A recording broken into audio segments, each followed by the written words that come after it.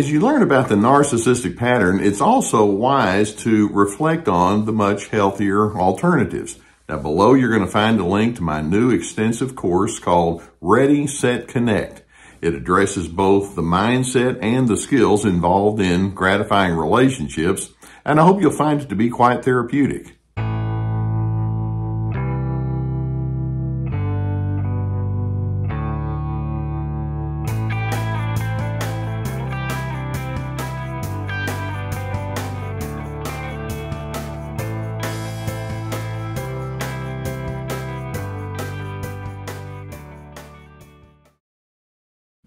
Let's remember that narcissists are consummate scoreboarders.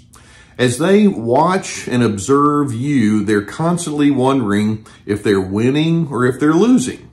And by that I mean they want to know, are you going to satisfy me? Are you going to see me as being a force to be reckoned with?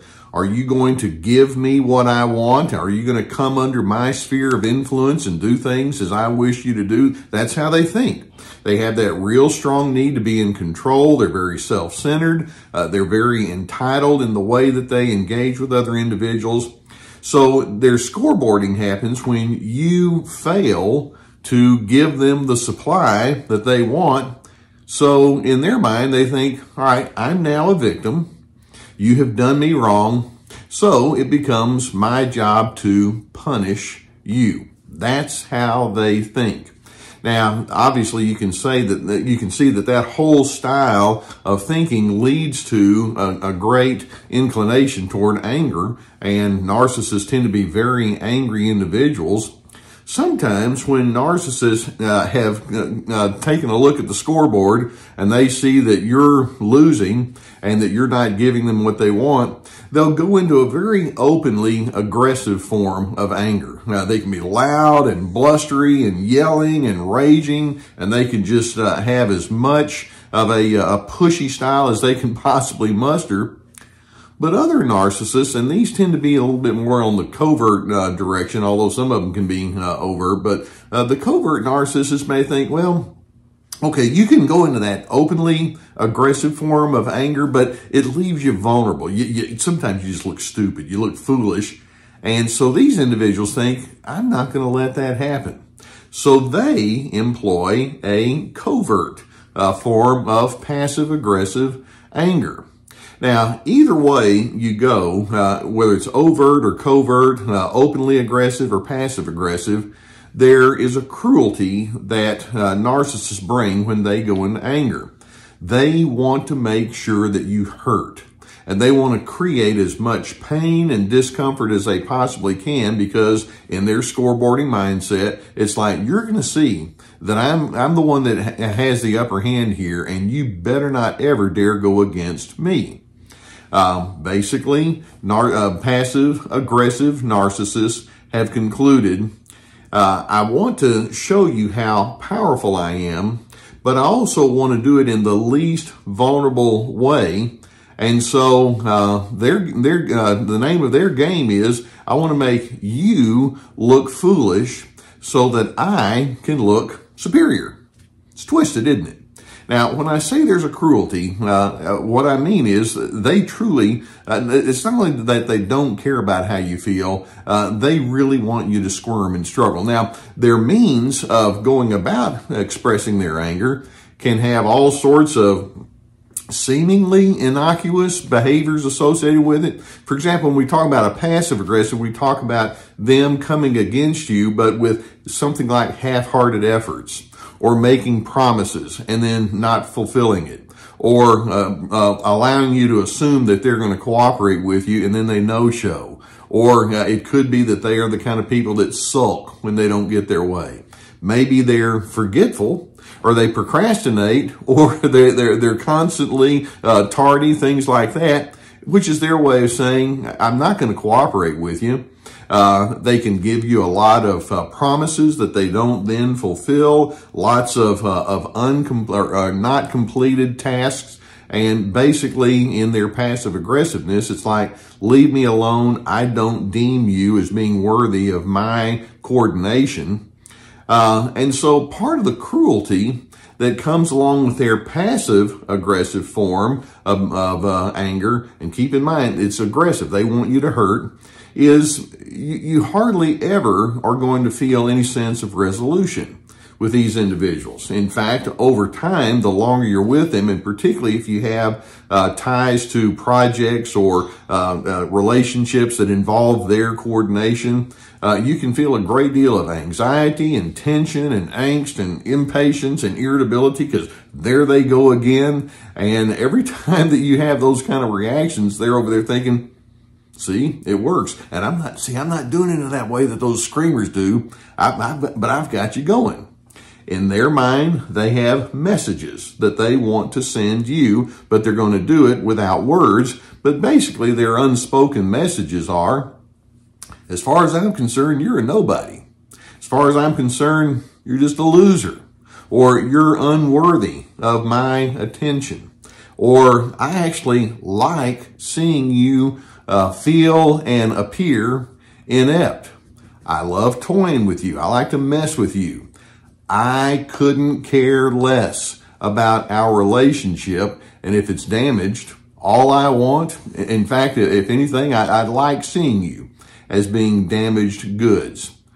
Can't you see? It's all about me. You don't matter. And then they're thinking, every time you come against me, I'm going to do my very best to bring misery down upon you. They do it in that passive-aggressive kind of way because it allows them to have control with the least amount of vulnerability. And make no mistake, it is a chosen pattern of life. It's a chosen strategy. And like I say, the net result is they want you to hurt. Now, there are certain responses that you can give to these passive-aggressive, cruel narcissists that actually perpetuates their game. For example, anytime you act like a victim, like, why are you doing this to me? Why are you trying to make my life so miserable? They're over there thinking, I know why, but I'm not going to tell you. They love seeing you feeling victimized. Anytime you plead with them or try to convince them that there's a different way that they need to be, they're thinking, okay, this becomes an opportunity for me to double down on my stubbornness. Go ahead and plead. In fact, plead some more. Make yourself look foolish. They'll just sit there and let you just run with it and make yourself look terribly dysregulated. That's the cruelty. They love it when you then blow up in your own anger. See, they've already concluded that loud, blustery form of anger just leaves people looking foolish. And so when you do it, it's like, see, there you are. You're the fool. I'm not. You're the one that's over there just turning all different shades of color and veins bursting and all that. Good for you. They like that. They like it when you remain clearly annoyed or impatient or displeased with them. The implication for them is, see, this shows that I am a force to be reckoned with. I kind of like that. Or they like it when you have to rearrange your plans, or rearrange your priorities, or rearrange your connections with other individuals because of their non-cooperation. It's like, you know, that's just part of it. If you don't do what I tell you to do, I hope everything over there does fall apart. And I hope you do have difficulties. That's part of that cruelty. They want you to have to withdraw from your crowd. They like it when you lose family members or friendships. They like it when you lose your reputation because of their dysregulation of you. They actually like it also, another kind of thing, if you have to lose money because of them, it's like, works for me. I don't care. And so anything that they can do to make you feel miserable. See, there's something for you to recognize. I go back to my opening statement. These people are constant scoreboarders. They're in a win-lose kind of battle. And the rules of the game, or the rules of engagement with a passive-aggressive narcissist, is established by them.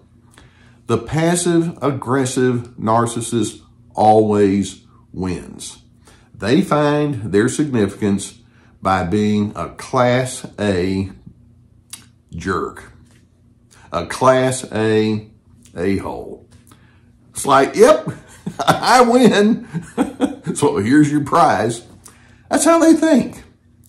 But what if you decide, okay, you can declare yourself as the winner. I'm not playing your game.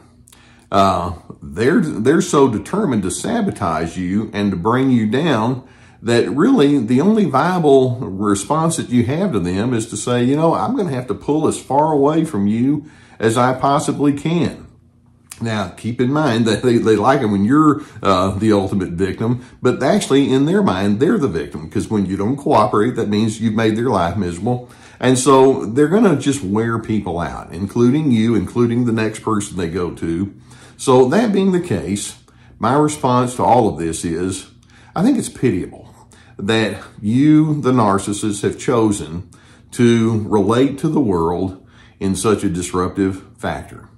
I don't really feel sorry for you, because like I say, it's a chosen way of life. I don't feel the need to make you see the light, because you won't. But the bottom line is I can do just fine without your cooperation and without your endorsement. I'm my own free person, and I freely choose not to get sucked into your game of power. You can just go and be your own passive-aggressive person all you want. I have a whole different way of life that I'm moving into, and it's not going to include this jerkism.